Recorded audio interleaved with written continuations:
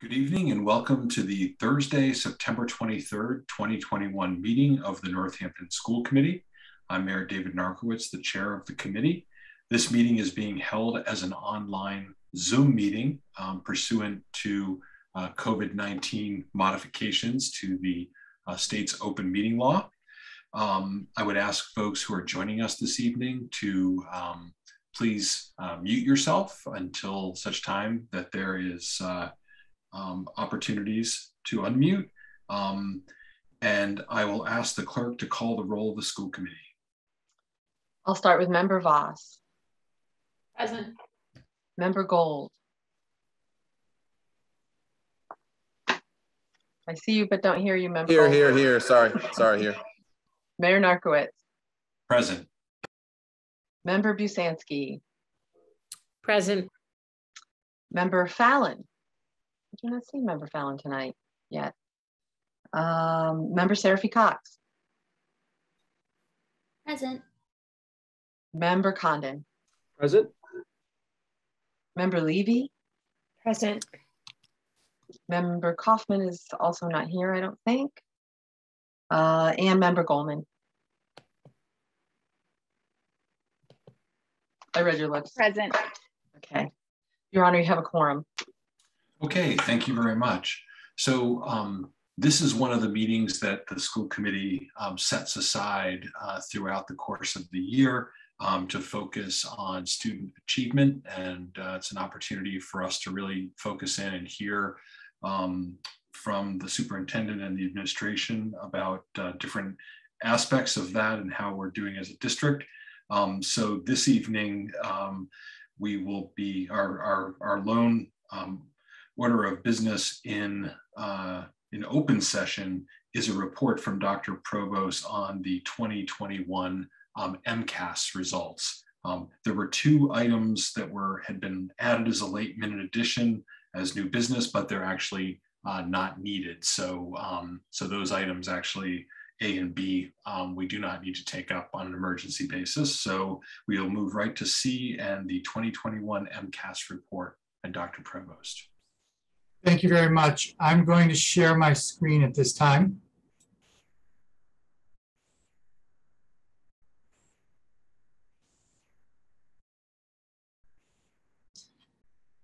And thank you everyone for your attention to this report. I will admit that unlike prior year's reports, I'm presenting this one somewhat with an ambivalence hovering over the whole thing.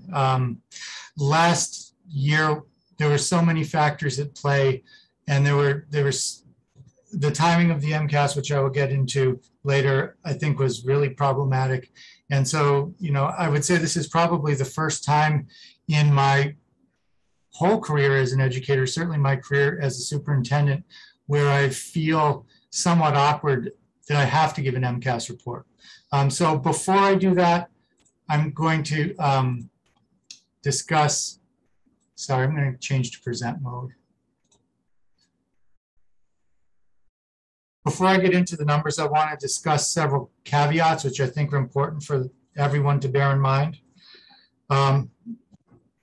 So you'll note that we have new information about student performance, but we don't have new information about school accountability ratings.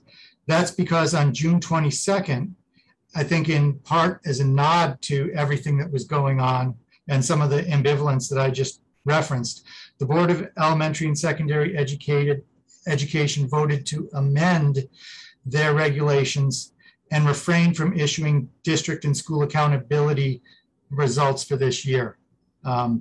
So this batch of information is really meant to be used only for diagnostic purposes, not for school or district accountability. It won't impact our school or district accountability. And then to say the least, we had a lot in flux last year, including the testing calendar, which was revised several times because many schools were still closed when some of the MCAS tests were first scheduled to be administered. We also had shortened versions of some of the tests. And it seemed to me that the timing was especially unfortunate for middle school students. I was in the making the plea to all parts of the community about how important it was to reopen our schools and restart in-person learning because students needed time to be with their peers. And the way the testing schedule fell, we had middle school students faced with an MCAS test almost immediately upon starting in-person learning. And I think that had a large impact on the next bullet point, which is the presence of an opt-out movement in the district. JFK was particularly impacted by opt-outs. As a guide, DESE advises that the reliability of school level information is compromised if fewer than 80% of students in a school participate. We had greater than 80% participation at Bridge Street and Jackson Street, and greater than 90% participation at Leeds, Ryan Road, and the high school. So I think the results for those 5 schools are reliable. However, the participation rate for the middle school was 68%. So we should really take everything I'm going to talk about tonight concerning the middle school with a grain of salt because the opt-out was to such an extent it didn't meet the threshold that the state recommends for reliability. I would also point out that this report was created using preliminary data in order to meet the deadline to provide documents to the school committee. In preparation for this presentation, I checked for any serious discrepancies between the preliminary and the final results, and I have not found any. However, members of the public might find the final results that are reported on the website now off by 1% or 2.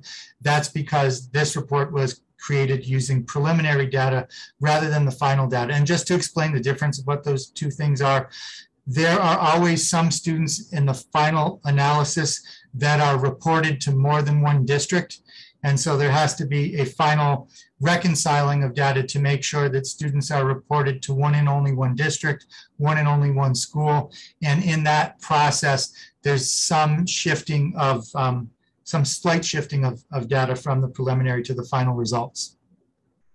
It's also important to remember that we had fewer instructional days due to the reduction of structured learning time from 180 to 170 days, and the O-day schedule that was in place for most of the year. Finally, and most importantly, we intentionally prioritized relationship building over content coverage last year. In fact, this committee encouraged the state legislature to consider postponing the test administration given the special circumstances we faced last year. Unfortunately, even if it wanted to, the state legislature could not provide any relief because the federal government did not offer a waiver option as it had in the first year of the pandemic. So I would just ask everyone to bear those caveats in mind as we move forward. So first, we're going to talk about differential impacts on different academic disciplines. As our internal testing showed, language arts performance in the upper elementary grades did not suffer and even improved. In grade 3, our performance relative to pre-COVID levels and relative to the state improved rather dramatically. In 2018 and 2019, our 3rd graders performed below the state average. Last year's performance would put them at about the 57th percentile relative to other districts in the state and higher than their own performance in prior years. We did show a little bit of a dip in 4th grade, but we remained above the statewide average. In grade 10, we showed improvements from pre-COVID achievement levels, and the performance gains were seen in all student subgroups. Students with disabilities, non-disabled students, economically disadvantaged students, non-economically disadvantaged students, high-need students, non-high-need students, Hispanic or Latino students, multiracial students, and white students all exceeded the statewide average for their subgroups in ELA in the 10th grade. There is almost no change at all in our 5th grade science and technology achievement, where our performance remained above the statewide average. We saw a large uptick in our 8th grade science and technology achievement. However, as a reminder, the participation rate was only 64%, so this result should be viewed with caution. The high school science tests are the so-called they're the last of the so-called legacy MCAS tests, and that's why this graph looks a little different and why the reporting categories are named differently. We showed some backtracking in biology. However, it's important to note that this result represents only 80 students who were involved in the spring administration, because more than half of the student group took the test in the fall. So again, this is not necessarily something I would consider reliable. One of the most salient conclusions coming out of achievement testing at the local, state, and national level is that COVID-19 related learning impacts fell most heavily in the area of mathematics. In Massachusetts, the group of students meeting or exceeding expectations fell from 13 to 17% across grades 3 through 8 and by 7% in grade 10. And we saw comparable declines in math achievement in our district. So next, I'll take a look at impacts by age and grade. These charts depict the annual comparisons by grade band corresponding to elementary, middle, and high school. In both English language arts and mathematics, we saw the largest negative impacts at the middle school. However, I would remind everyone, once again, the reliability of the middle school scores is questionable due to the low participation rates. So this result should not be overinterpreted.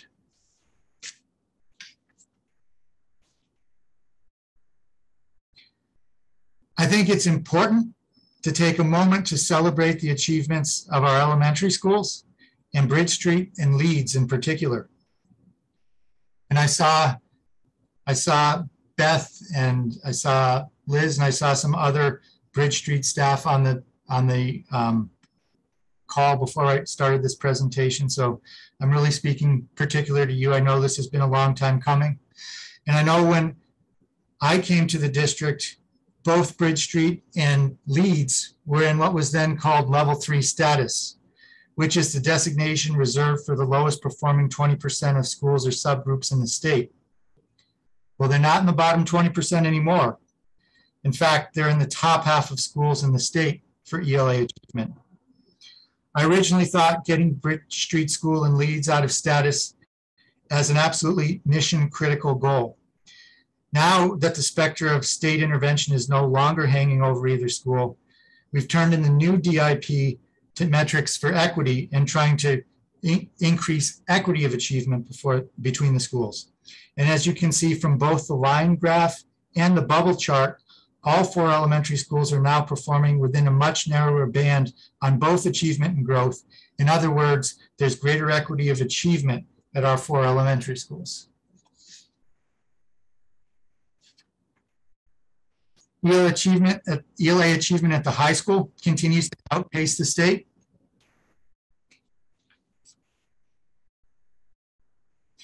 Here you see the decline in mathematics achievement I pointed to earlier, and you can see that our declines mirrored the losses seen across the state. There was a similar narrowing of achievement gaps between our 4 elementary schools, with Bridge Street, Ryan Road, and Leeds now within a 5% band of students meeting or exceeding expectations in math. However, in this case, they're clustered below the statewide average instead of above it. There's also a large spread in growth rates, looking at the chart on the right. And so it will be important to close those gaps in growth rates and also move the overall achievement up. Math achievement at the high school declined, but remained above the statewide average, which also declined. Now I'll talk about impacts by student group. Both students with disabilities and non-disabled students made ELA gains in the elementary grades and in the high school. As an example, I've shared the disaggregated results for grade 3 here. For your information, students with disabilities in Northampton met or exceeded expectations on the 3rd grade ELA assessment at nearly 1.5 times the rate of the statewide subgroup.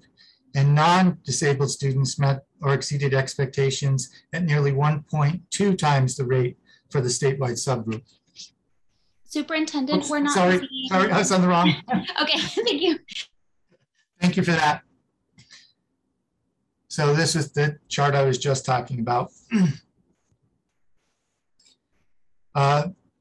Likewise, in grade 10, both students with disabilities and non-disabled students made progress. Both students at the middle school, we saw performance declines for both students with disabilities and non-disabled students. Remember, the results are not reliable because of the low participation rate. It can be difficult to interpret the directionality of a 4-level variable where all 4 levels are changing. So for these, I've also included the CPI. The CPI is a scale transformation that is applied to each individual test result and can be averaged to give you a sense of the tendency of the whole group of scores. You can see here that the CPI for both groups declined from 2019 to 2021, indicating decreased performance. And I can also tell you that the CPIs for both groups fell below the CPIs for their statewide subgroups at grade 8. We saw similar things in grade 6 and grade 7. I just am sharing this as an example of what we saw for students with disabilities and non-disabled students at the middle school. We saw in mathematics, we saw declines for both disabled and non-disabled students across the entire grade 3 to 8 continuum.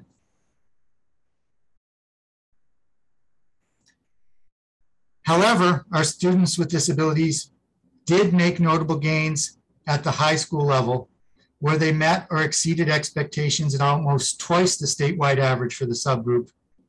There was a slight decline in the performance for non-disabled students, as you can see, but really pleased to see the strong improvement gains that students with disabilities were able to make on the grade 10 test, which is the only high stakes test in the midst of a pandemic. So that was a really amazing result.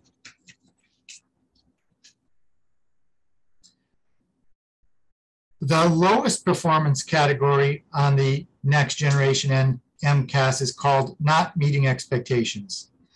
And while there wasn't much change in the number of non-economically disadvantaged students not meeting expectations, the proportion of economically disadvantaged students not meeting expectations in grades 3 through 8 increased from about a quarter of the group to more than a third.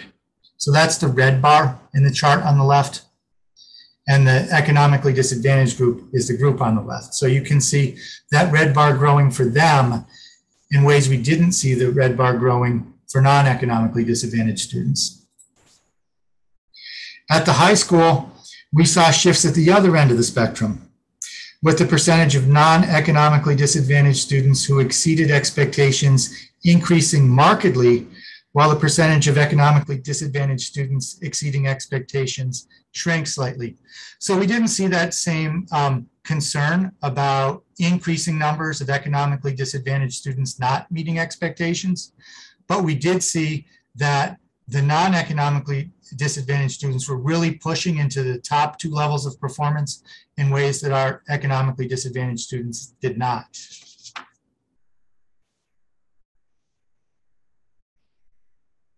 Here you can see that while both economically and non-economically disadvantaged students lost ground in terms of math achievement, the economically disadvantaged student group was especially hard hit in grades 3 through 8. And again, you can look at that red bar or look at the absence of economically disadvantaged students in the blue or the red.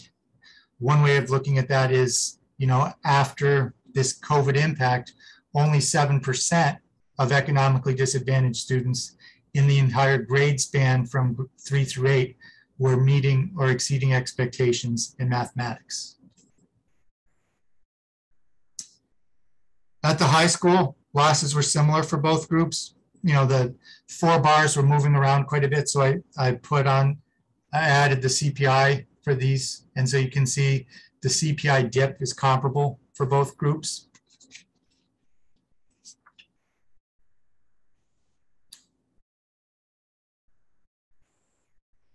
English learners were also disproportionately impacted, both in ELA and in math.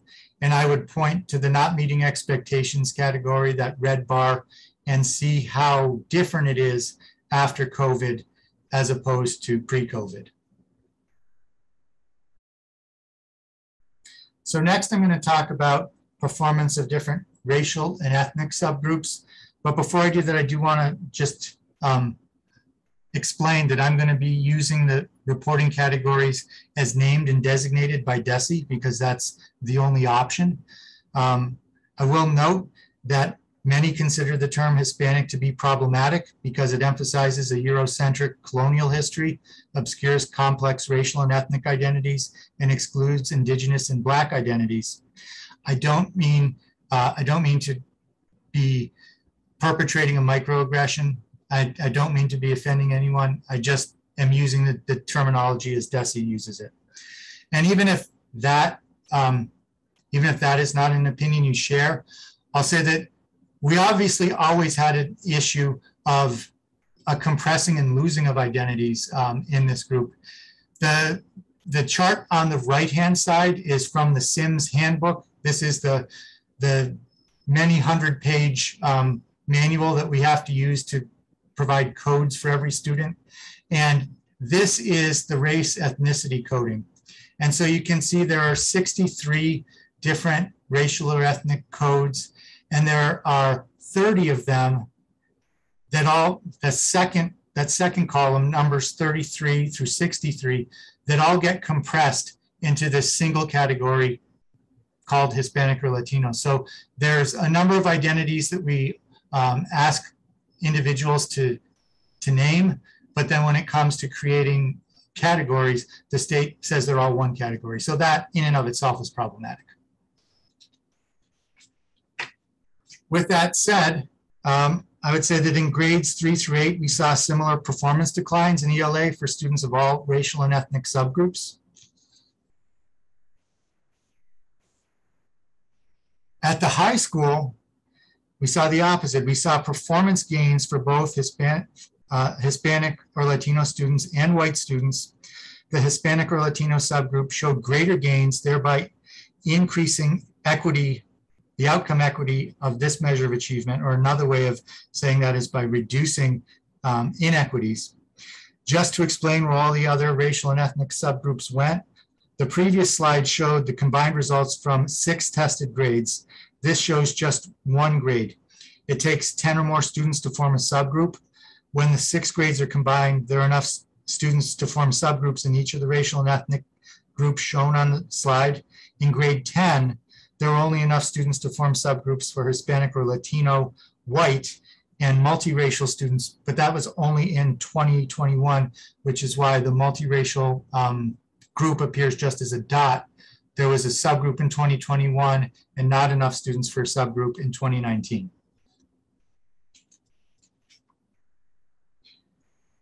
Students of all racial and ethnic groups showed declines in mathematics in grades 3 through 8. And in grade 10. And with that, I would just conclude with a few takeaways. In examining this information over the past several months, the lessons I take from it are that keeping schools open is essential. There were impacts that really cut against the grain of everything we're trying to do and have been trying to do in terms of increasing equity for our students. In that 1 year, we saw reversals that wiped out gains that we had been making over time in the previous several years. So whatever else happens this year, the most pro-equity thing we can do is keep our schools open. Next, we have things to celebrate. Improved ELA achievement at Bridge Street and Leeds, which both showed their strongest performance ever.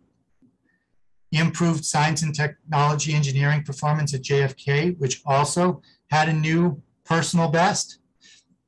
Improved ELA achievement for students with disabilities at the elementary and high school. I would also include students without disabilities, the elementary and high school. And improved ELA achievement and greater equity of achievement at the high school. So to think that we were able to do that in spite of everything that COVID threw at us last year, I think is grounds for major celebration, especially since most of those were in schools that had 80 or 90% of students participating. So we know those were reliable results. Next, nearly all students would benefit from acceleration in mathematics. It's the area we're trying to hit the hardest in our acceleration efforts this year. And middle school students, especially 7th grade, were heavily impacted by COVID. Now, I've said that we have to take the MCAS results with a grain of salt, and that's true.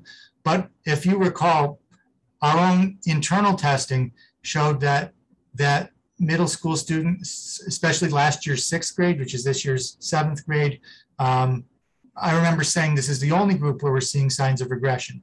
So that is a strong takeaway. And finally, economically disadvantaged students, which are 27.4% of our student population, and English learners were disproportionately impacted. And so with that, I'll stop my share and turn it over to the committee.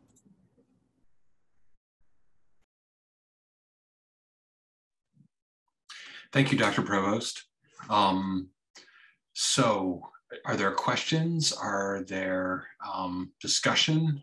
Do you want to raise hands? I can recognize people who have any questions about the slides. Oh, sorry, Member Voss. I have a couple questions. I'll just, that's okay. I'll ask 2 of them right now. Thank you. That was a lot of information, and thanks for your presentation, Dr. Provost. The first question is, I don't remember what CPI stands for, but I remember it's some sort of numerical, you know, score on these tests. And I'm just wondering if you have a sense of what the standard deviation might be in some of those averages and how much overlap there is. And I keep feeling like we suggest adding things like a standard deviation, and I'm just hoping at some point we could, but maybe it's not possible to. So I guess when we see a difference of 5, is that significant? I don't know what the standard deviations of those measures for our district are. I can tell you that they tend to be very stable at the statewide level, and a change of 1 or 2 points represents a significant improvement or decline.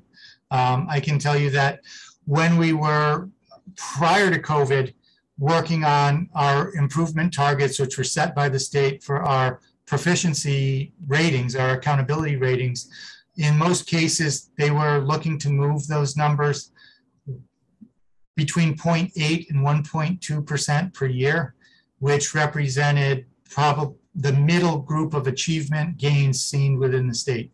So a small change means a lot on those. That's, excuse me, that's really helpful.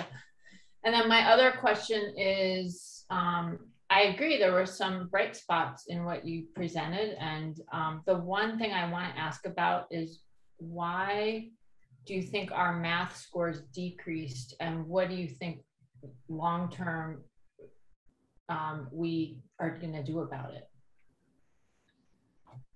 So the first thing I would say is we're seeing the same thing that is happening across the state and across the nation. I haven't seen a definitive explanation of why math was impacted differently than ELA. I can just say as an educator that task predicts performance, and that I think we were able to maintain a lot of the same kinds of tasks remotely that we would be doing in person for English language arts. I think it was much harder in a remote environment to provide the same kind of tasks that we would do in a classroom. For example, having students use manipulatives and having the teacher right there to observe how the student is using the manipulatives and what type of thinking errors that might indicate and redirecting them. I just think that was probably not able to be done nearly as effectively in remote learning as it could have been done in person. Thanks. Okay. Member Levy. Thanks. I'll echo my gratitude, Dr. Provost, for your time and energy and the clarity of the presentation. I don't know if there's a way for you to know the answer to this, but I'm just curious. Do you know the demographics of the students who opted out of the MCAS? I'm thinking especially in terms of students with disabilities versus not, but other demographics as well. I haven't seen an opt-out report. I suppose I could do it algebraically by sort of finding the missing students. I can tell you that I did look to see if there was any pattern that I could just jump out at me. And really the only pattern I saw was that it was middle school students. It seemed to be from all across the board. It didn't seem to be hitting any one group of middle school students more so than others. Okay, thanks. Member Gold. Thanks. Yeah, thanks for the presentation.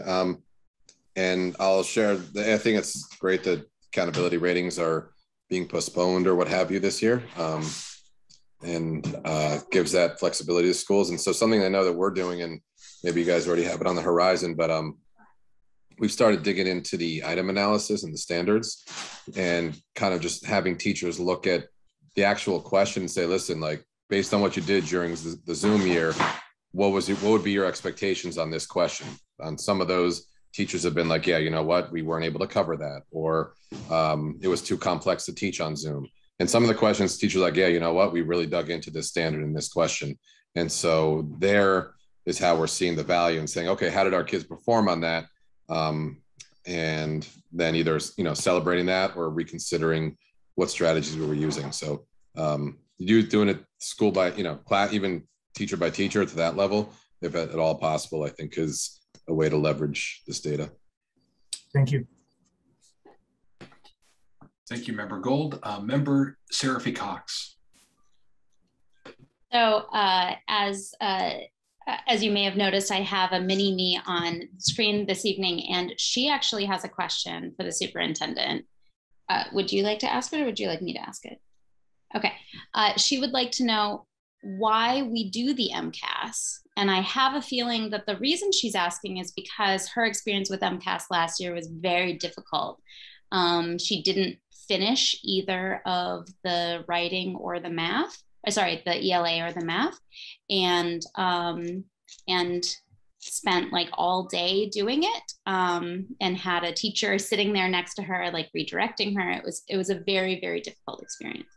And so I think I'm also kind of interested in this question in terms of the broader question of this is potentially a really difficult, like it's something that changes the way that our teachers both approach learning as well as the experience that our students have. She still talks about MCAS and how difficult that was that day, or those 2 days. So I think I'm also wondering, like, what effect in total does MCAS have on our ability to deliver high quality education, and how do we weigh those positive effects that we can look at these graphs and see some disparate impacts potentially, and be able to target things at the same time as some potential negative impacts that are affecting our teachers and our students. Okay, so I will try to answer age appropriately for both questioners here. So the first thing I would say is that I really don't want students to stress about MCAS. It's one measure that certainly can't be a reflection of everything you've learned in school. It's like when you go to the doctor and they take your temperature. It says something about your health at that moment, but it's far from the full picture. So that's what I would say. Really, I would hope that you, as you face this again and again in your career, don't worry too much about it. Do the best you can, but it's not going to affect the way in which we present instruction in the school. Because I've always said, and I know that, you know, teachers in this district are strongly committed to not teaching to the test, but just covering standards and hoping that the test is well enough aligned to the standards that kids will do okay on it. And so that's really our philosophy around that.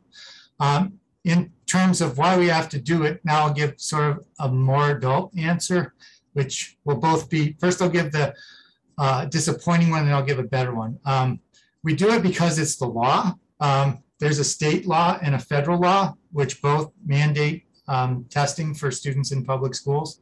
So we have to do that. But really, what I see the benefit is not any of the charts that I showed tonight.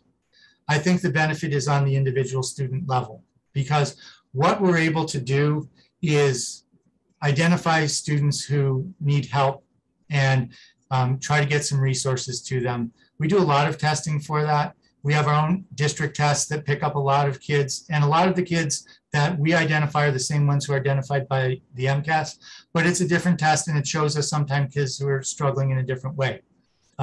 So I think, you know, we're doing at your school lift-off learning right now. Most of the students in lift-off learning were identified through our Ames web testing, but there's a group that were only identified through MCAS. And so because we have that test, we're able to get more help to more kids. And then the other thing I would say is the accountability has been a good driver of equity. And this is more of an adult answer. It's interesting how things have kind of changed in recent years, but at the beginning, statewide testing and participation for all students was seen as an important civil rights issue. And I can tell you why that is. I remember a time when special education classrooms were frequently in the basement of schools, and they were often using books that were being, you know, discarded by general ed classroom teachers. And parents and advocates for students with disabilities felt that it was important for them to be counted in the system so that schools paid sufficient attention to making those students achieve as well as they could too. And the same is true for students of all historically and currently marginalized groups.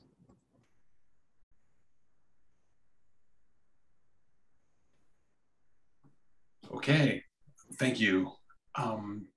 Member Busansky, you have your hand up next. Thanks. I guess I'm curious, you kind of touched on this a little bit in your presentation. I also would like to thank you for your presentation. I'm just curious how these MCAS scores aligned with or didn't with our own assessments, our own internal assessments, if you have a... Yeah, I think in ELA, they lined up really well. In math, in reality, there was a lot of congruence as well. That 6th grade group that we identified through Ames Web also showed up strongly as having performance concerns for math. The one thing I would say is, in general, students did worse in math on MCAS than they did on our own internal testing. And that's another reason, to get back to the answer I just gave, why I think it's an important assessment. It measures some different things, and it measures some things in a different way. And it allowed us to pick up some kids for intervention that we hadn't identified through our own internal testing. Got it. Okay, thank you. And then I was also curious about, I guess it's on the last slide, where you say nearly all students would benefit from acceleration in mathematics. And you said we're hitting that hard this year, and what that looks like. What does that mean? So at the last meeting, you approved an additional math interventionist at the middle school. So we have 3 there now. We have lift-off learning going with more than 200 students. We're bringing in Advantage Math Recovery to help staff that program, which are the trainers of our teachers. So we are trying to mobilize as much math resource as we can this year to try to close gaps as quickly as we can. But I do think it will take some time. And as I said earlier, this will be a multi-year process. For some kids, it'll be a one-year process, but for some kids, it'll be a 2 or 3 year process to get back to where they need to be. And what does that look like at the high school? How are you supporting math? So at the high school, we really didn't see, I mean, we saw declines, but it wasn't dramatic. We did have some credit recovery classes over the summer. We did have a pre-calculus class over the summer because that was one of the sessions that had been missed. But and we have added personnel at the middle school. We did that through the budget. But other than that, we haven't made as strong of an investment there because we haven't seen as significant of a performance decline. So you're sort of saying when you say nearly all students, you're kind of looking at that vertically from K through 12. You're not looking at that horizontally from, or are you, from more challenged learners to more advanced learners? I would say both. I would say if you've been a student who's lived through the pandemic, chances are you could use some help in math. Okay. But it's, hits different groups differently. Hits the economically disadvantaged students much harder than non-economically disadvantaged students. Hits ELs extremely hard. And in our district seems to hit middle school students very hard as well. Got it. Thank you. Mm-hmm. Member Levy. Thanks. You mentioned something that sparked a question for me. The notion that some of the students put into the Liftoff Learning program or who have access to that program were identified solely through MCAS. I was talking with a friend of mine who received a letter saying that her kid had been identified as needing extra help in math. With no explanation of like how this kid was identified or what the issues were, just that this kid was being invited to Liftoff Learning. And my friend was a little taken aback because this was the very first communication she had ever received about her kid potentially needing extra help in the subject. There was no communication from teachers before. There was no indication that this was an issue. And when she asked the principal what's going on, I've never heard from you, and my kid is a pretty excited learner and usually pretty engaged and does pretty well. And the principal said, oh yeah, well, this kid, answered like 8 out of 30 questions right in the math section of MCAS. So it was identified. Meanwhile, this kid was a 3rd grader, so taking MCAS for the very first time. And it just, it raised for me some questions about who is doing the Liftoff Learning. Number one, are they kids who need to be there necessarily? But especially my question is, what checks and balances do we have when we're using MCAS, which we know has racial and there's racism and inequity embedded in MCAS and standardized tests. And so what checking was done and is being done to ensure that we're not identifying students for this program in problematic ways? And then what communication are we doing and are we using to gently let folks know what's happening and why? I'm curious to both those questions about the communication, but also the checking and balancing. So in our tiered intervention program per se, we have a strong component of professional judgment. And we say, you have to consider all of the data on the student, but that data includes the data that you have as a teacher. And that's how normally we're identifying students for tier 2 interventions. This year with Liftoff, the scope of it was kind of overwhelming. And so we weren't able to do that same kind of process that we normally do. When we're in sort of the more normalized situation, the place where we use MCAS scores primarily to identify students for tier 2 intervention is the middle school. And there we have basically a child study team that sits down and looks at the students to make sure that they're good candidates. The other thing is, I would agree, there is no assessment that doesn't have some bias embedded in it. And that's why we try to use multiple forms of assessment. That's why we try to include professional judgment of educators, but that also has bias embedded in it. But what we normally try to do is look up for multiple indicators pointing in the same direction.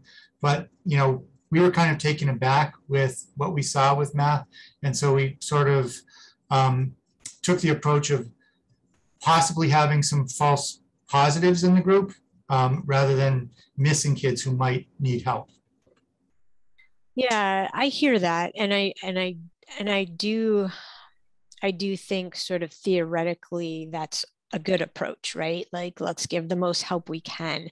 I guess I'm just thinking about the potential for stigma, especially for a kid who holds a historically marginalized identity, who's told you're being identified as needing extra help, when that may not actually be the case. And, to be honest, this kid who I'm talking about is like ecstatic to be in the program because this kid loves math. And it's like, I get to do extra, like told their mom, like, I can't wait to go to school tomorrow. I get to do lift off learning and do all these math games. But it's like, this kid doesn't need it. And I'm just wondering, great to have kids in there who are engaged and excited to do more math. And what's the message that we are sending, and are we doing it in a gentle way? And it doesn't sound like, at least this year, it was done in a gentle way. And I have concerns about that. Thank you.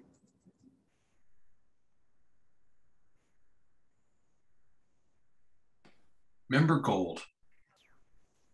Well, this being our first round of MCAS on school committee as a member, and I'm wondering, do you normally share the targets that the state sets for the schools when they are released? Like, is that something that's publicly shared so that we have, because with the accountability being a big piece of the district improvement plan, knowing and how that's related to the targets, I feel like that could be something informative.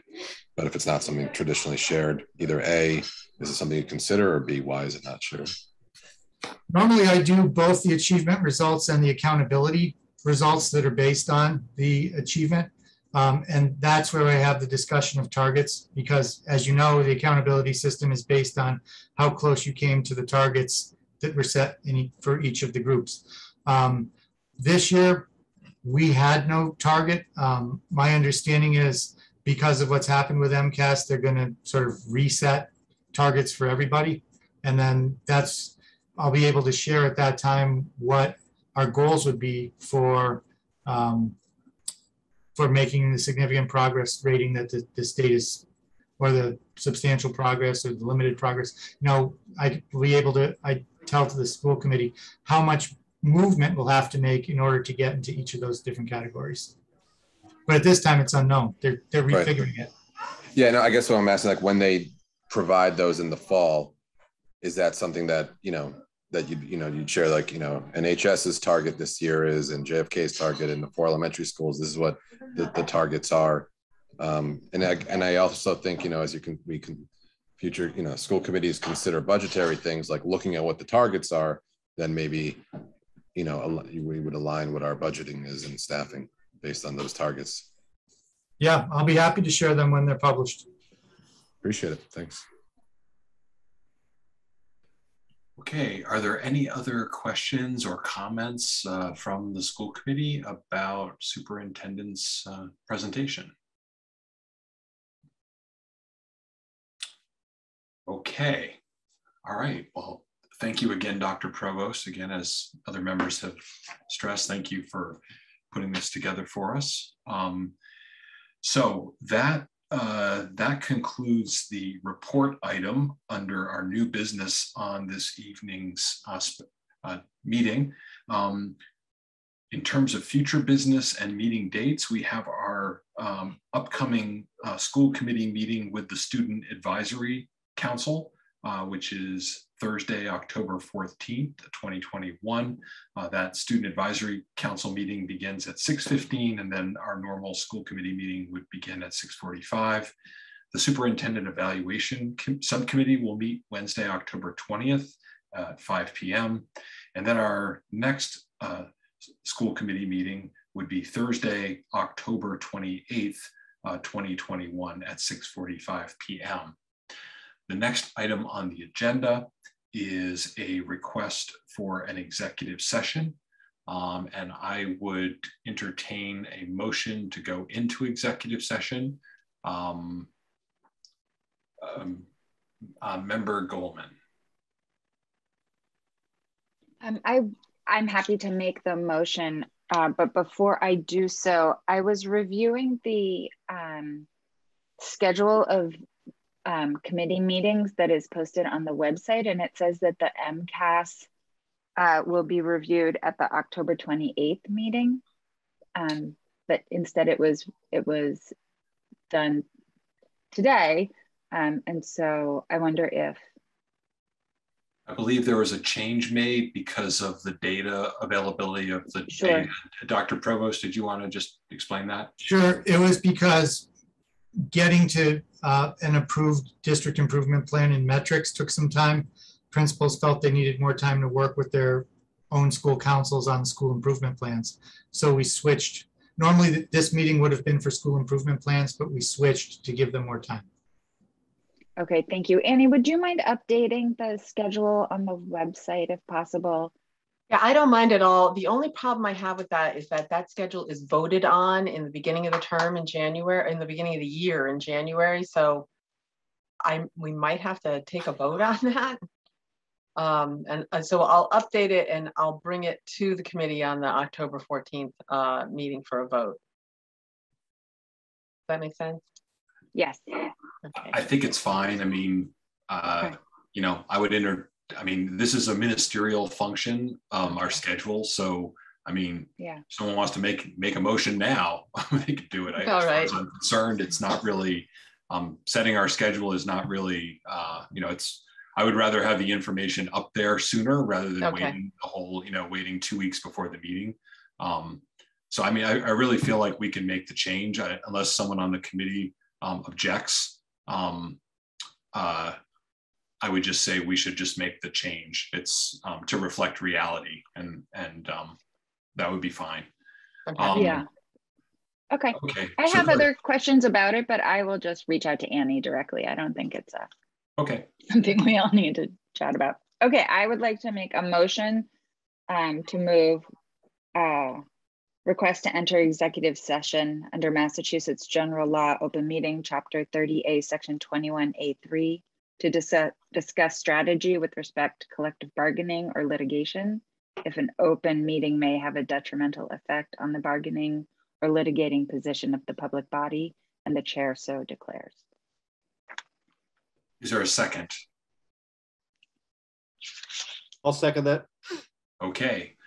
This requires a roll call vote, like as all Zoom meeting motions do. Member Gold. Yes. Mayor Narkowitz. Yes. Member Busansky. Yes. Member Fallon. Yes. Member Seraphy Cox. Yes. Member Condon. Yes. Member Levy. Yes. And I'm just going to take this opportunity to say that I had forgotten Member Kaufman did say that he is not going to be here tonight, so he won't be with us. Member Goldman. Yes. And Member Voss. Yes. The vote is 9 in favor. Okay, so the school committee will now move into executive session to discuss strategy with respect to collective bargaining or litigation, because to do so in open session would be detrimental to our bargaining position. We will come out of executive session. Actually, there are a few other items on our agenda that will have votes, potential votes, and those are 3 memorandums of agreement that are listed on the agenda. So we will go into executive session and then we will come back into open session to conduct more business in open session before ultimately adjourning. So I have to make that announcement so that members of the public know whether or not we will come back to open session. So we will. So with that, we will now move into executive session. And so anyone here at the meeting who does not have business in the executive session would need to leave the meeting or go into a waiting room, or did you arrange for a breakout room for us since we do have to come back to open session? I didn't arrange for a breakout room, but I'm happy to put one together. I think we probably should so that the open session can stay open and people who want to remain in the open session can. Okay, why don't I do that? My question is yeah, okay, no, I don't have a question. Thanks, I'll do that. So this would be just the school committee and Dr. Provost, and I don't know if Layla is joining us tonight or not. No, so not Layla, but Nick is here. Nick is here. Okay, so yeah, Nick and Dr. Provost and the school committee.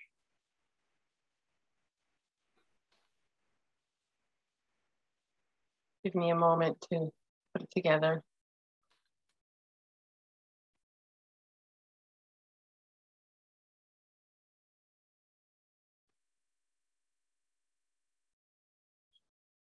Oh, the reason I don't do a breakout room is because I can't put myself in there.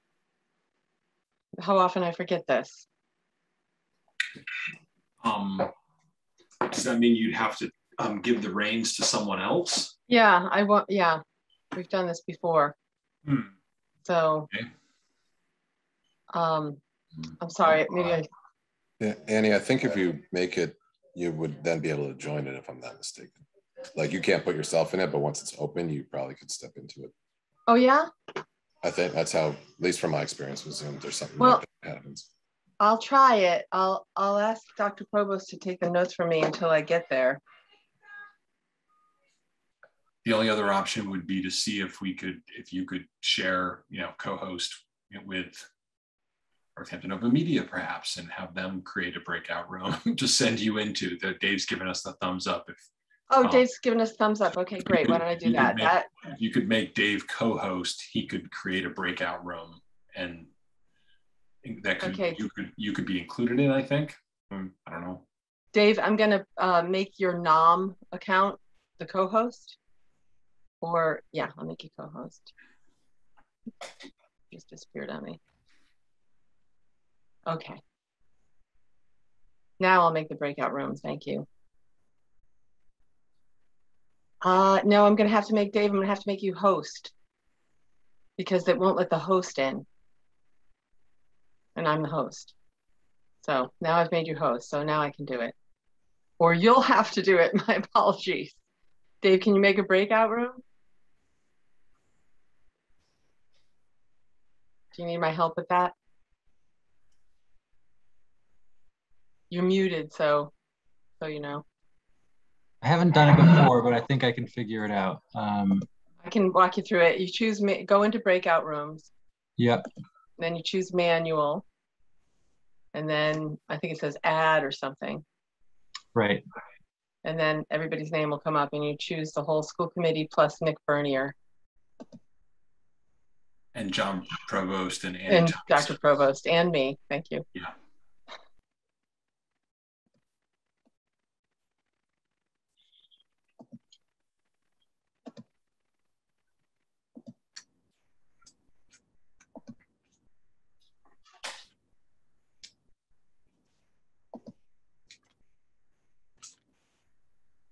Okay, let me know if this is everybody. Well, you did it because we're all being invited to join. Is there anybody on the school committee that hasn't gotten the invite? Oh, they're disappearing. So you did it. We'll see you soon. Okay. It looks like Kaya did not. Oh, add Kaya. Can you? It's Kaya Goldman. Sorry, Kaya. Let me.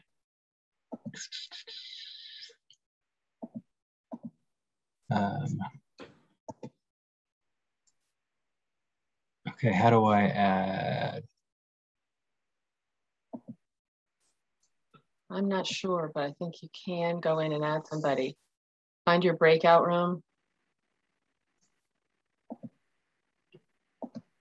I think I just did it. You got it. She got it. Okay, terrific. Thank you very much, Dave. I should have planned this better, but I'll see you soon. All right.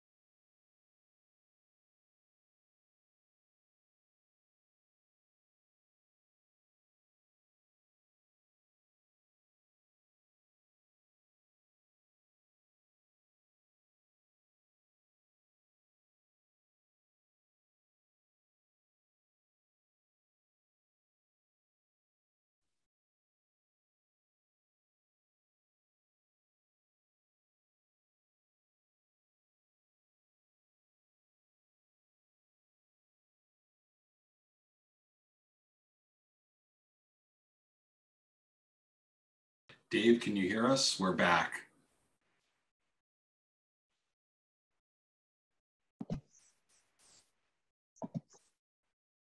Hello. Hi, we've returned to open session and we need to resume and then take a few votes before we adjourn. Dave, can you make me host again?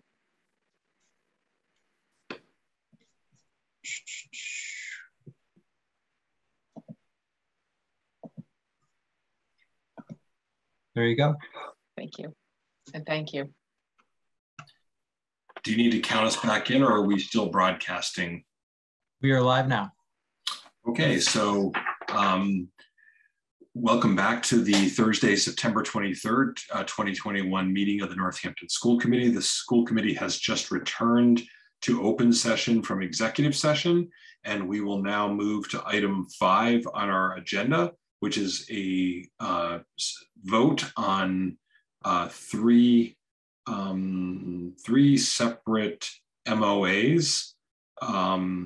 And I will turn to the chair of our negotiation subcommittee to make those motions. You're muted, member Sarah P. Cox. You're muted. Thank you. Do you want them as a package or as individual votes?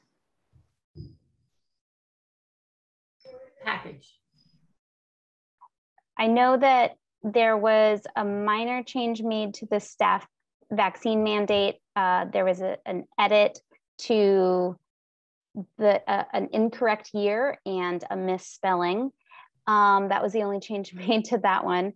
And then no changes were made to the high school meeting time MOA and the 504 coordinator MOA. Let me just double check and make sure there were no changes made to that one.